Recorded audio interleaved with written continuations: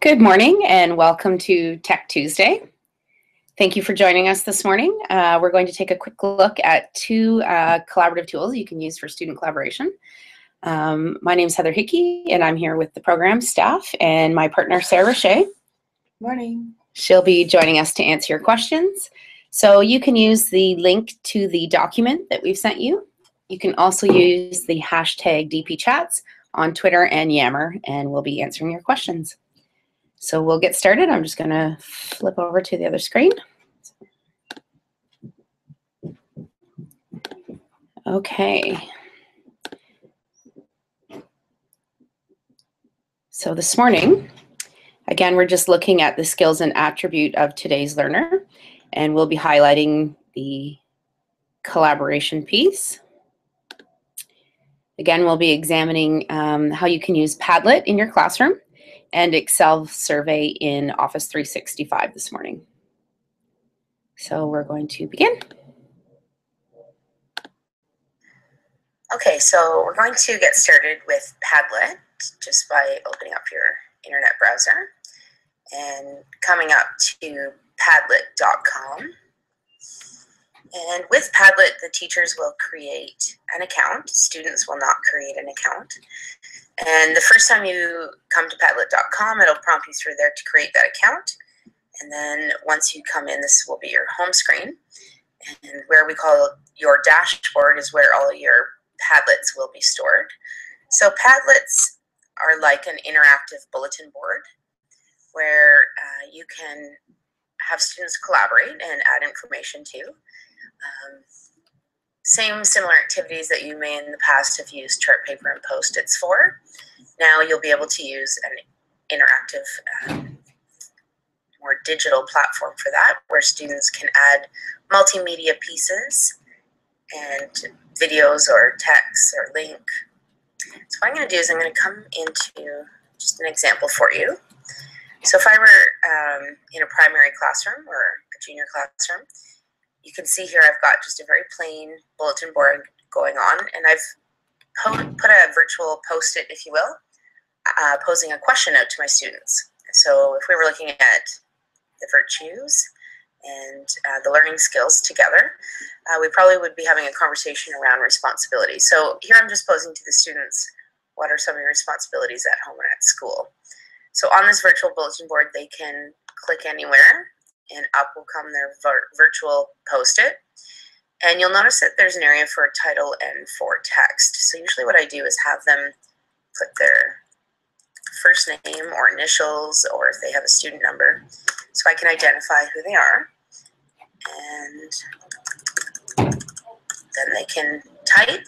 If they have speech-to-text features on the device they're using, they can use that as well.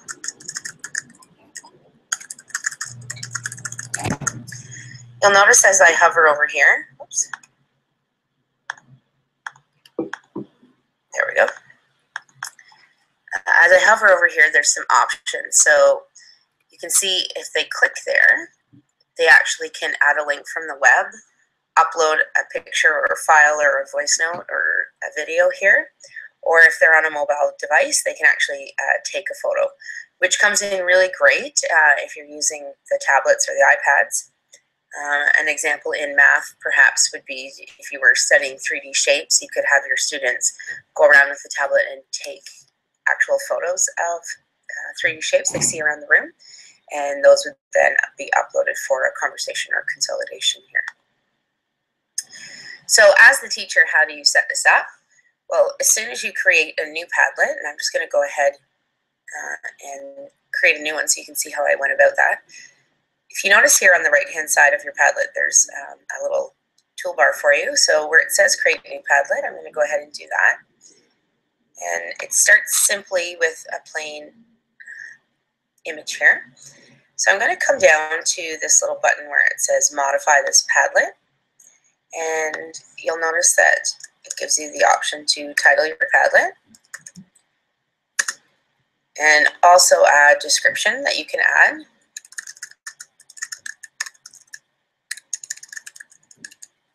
This comes in handy when you have many Padlets on the go to keep track of that. You You can choose one of these images or add one of your own to go along with your title if you like. Right underneath that, you're going to notice where it says wallpaper. So if you choose wallpaper, as soon as you click any of these, it's going to change the background on your bulletin board for you. You'll notice here where it says layout. It gives you 3 options to choose from. Freeform is going to allow you to move student responses around. So if many students have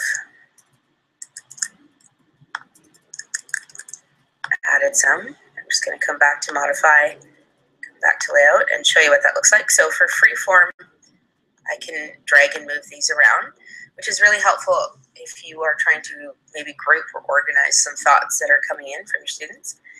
If you're looking to perhaps organize those in a linear fashion, you have the option of stream, and you also have the option of grid, which is just going to maximize the screen space displayed for you. When you're going through and setting up your Padlet, you'll notice as you move down the tools here, the next one is privacy. What I'd like to choose is this one called Hidden Link. These private options require a sign-in and a login with an email. So with our younger students, we're not going to do that. We don't want to put any public information in here. At the very bottom, you're going to notice that there's an option here to moderate posts. And if I select the moderate posts, what's going to happen is as the teacher, you control your bulletin board, and you will have to okay anything the students post before it is seen on the shared platform. So if you're concerned, or if this is one of your first attempts doing some collaboration on an online space, you may choose to moderate those posts just to be sure the students are responding in appropriate ways. Underneath that, you'll notice there's notifications. So some teachers perhaps will use a Padlet as a homework piece, and they like to receive an email notifying them that someone has added to the Padlet. So depending on its use, you may choose to do that as well. And right underneath there is your address. And when you click there, you'll notice it gives you a link. So what I like to do is just copy and paste that link. And then I can either paste that up somewhere for students to physically type in, or I can send that out to them through a shared document, perhaps in Office 365. You also have the option, if you notice, there's a share and export button on the main toolbar. If you click that, it also generates a QR code for you. So if you are using mobile devices with the students or tablets with QR code readers, you could have this open. Students could just scan that and they would automatically be in your Padlet. So that's the basics of creating a Padlet. And when you come up to the top here where it says Home Page, you'll notice all of my saved Padlets are here. If I just open up another one, you can see I've actually, as the wallpaper, I've used a picture of a graphic organizer, and I've allowed it to stay in the free form where we can actually drag and move responses around. So just a visual way that you can add to your Padlets. Again, you can use this collaboratively with students, and with younger students, you may use this in a shared or modeled experience as well to get them used to that space. And that's the basics of Padlet.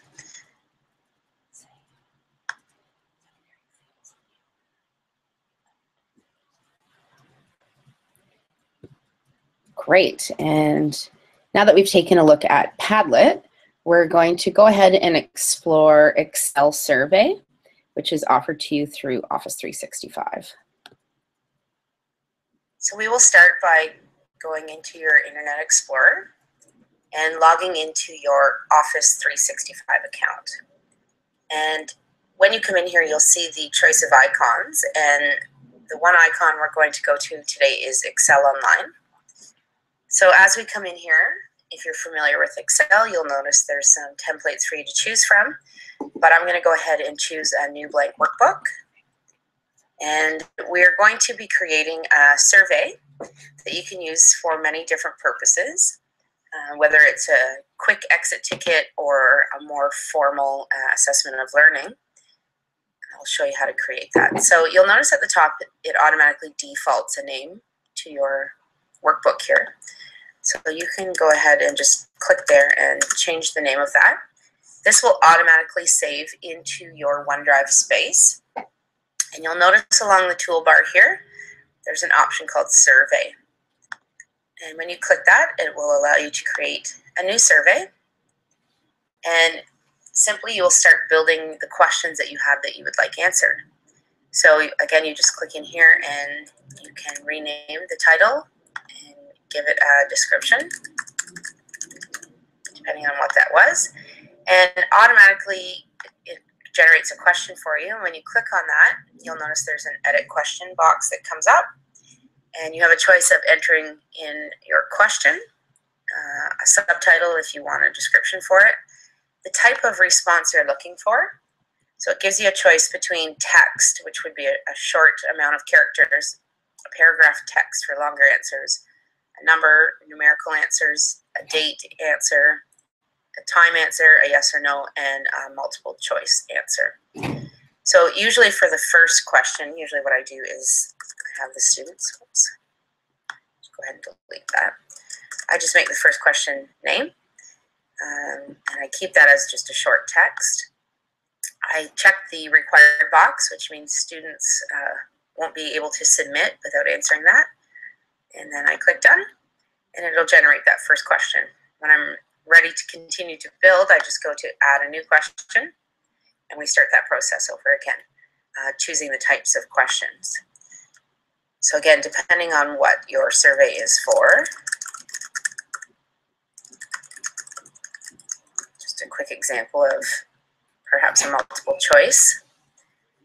And you'll notice that, again, it just automatically defaults into that. You can delete that.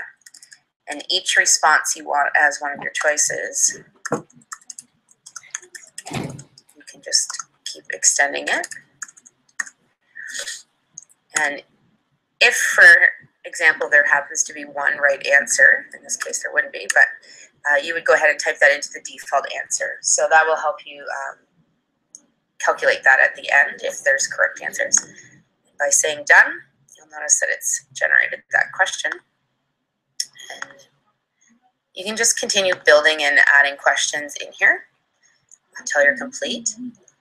You'll notice down here at the bottom you have a couple of choices. One is to share your survey.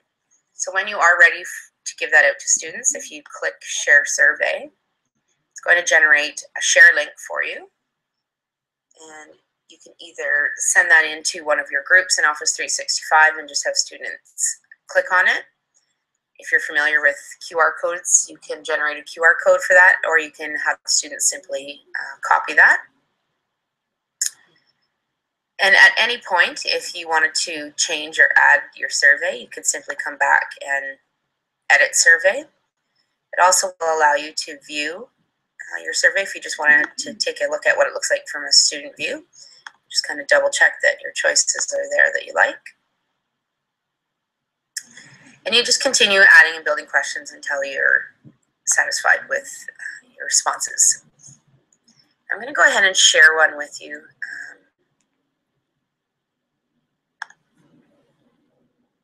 Just a quick exit ticket that could be used.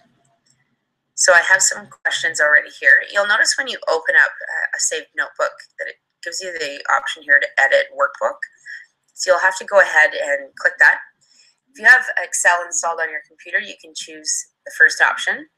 If you're using just the web-based program, you'll choose the online option.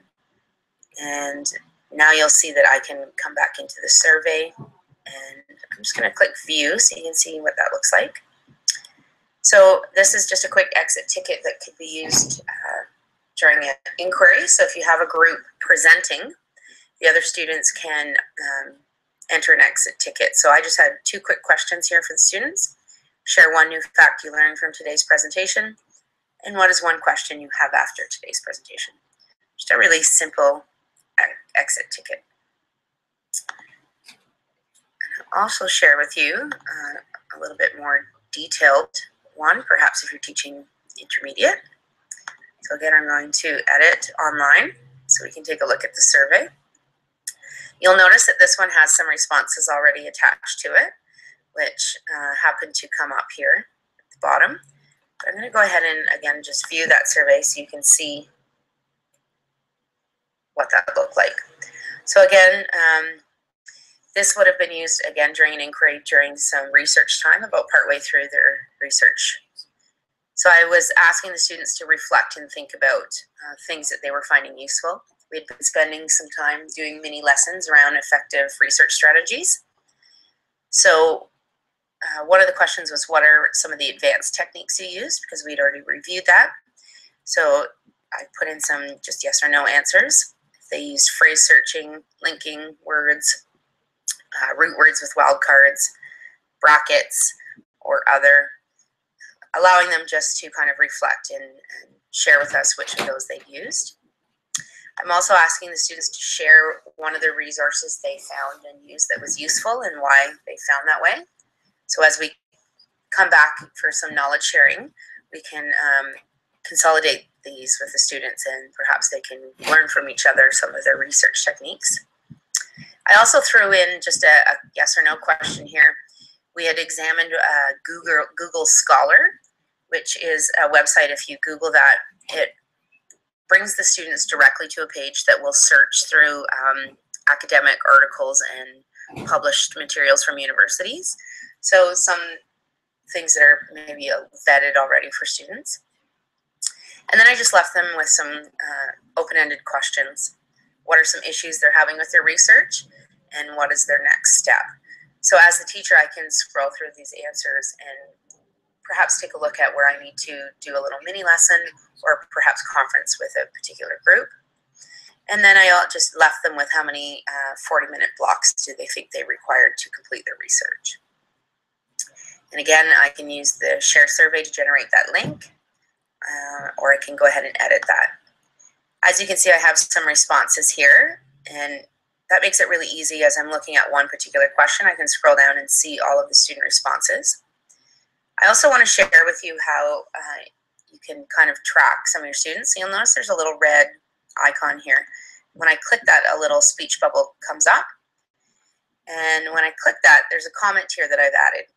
So I'm just noticing that perhaps with this student, I want to conference about a particular thing. So I'm just leaving a little note there for myself to remind myself to go in and talk to that student.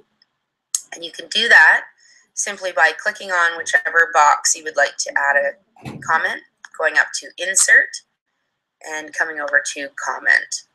And it will actually allow you to just type in there. So that's just a quick way to flag some responses. So again, you can just scroll through the answers of your students. Depending on the type of answer, this is a numerical answer. If I click there and hold the shift and just select that whole column, I can now come up and choose one of these graphs if I'd like to see that in a more visual form. Take a look at the student responses that way.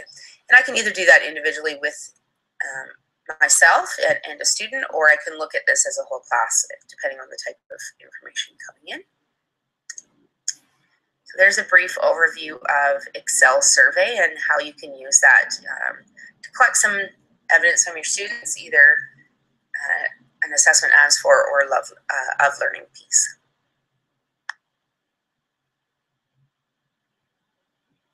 Okay, and I'm just going to come back out here today. So hopefully we've given you a little introduction into Padlet and Excel survey, just to get you started. Keep in mind you will be able to rewatch this video as it will be posted into the video selection of Office 365 under the DP Chats channel. And we will likely revisit these tools again at another time, going a little bit deeper. So thanks for joining us this morning. Hopefully you took something away, and have a great Tuesday.